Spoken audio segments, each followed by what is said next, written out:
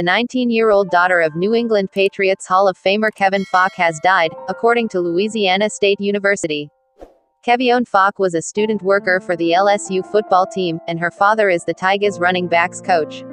A cause of death was not revealed when LSU football made the announcement on Twitter Monday night. "We are heartbroken with the passing of Kevione Faulk, and our thoughts and prayers are with the Faulk family and all of those who love Kevione," reads a message shared on the team's Twitter account.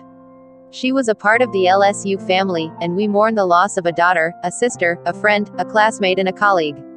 We ask that all Tigers keep the Fauks in their prayers and respect their privacy during this difficult time." The Patriots Hall of Fame also shared a message about Kevione Faulk's death on its Twitter account Monday night. "Our heart is broken for Kevin and the entire Faulk family today. Such devastating news," the tweet reads. "If you pray, send some prayers to the Fauks tonight.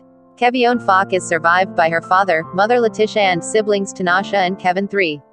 Kevin Faulk, a former NFL running back, played all 13 seasons of his career with the Patriots after he was selected by New England in the second round of the 1999 draft out of LSU.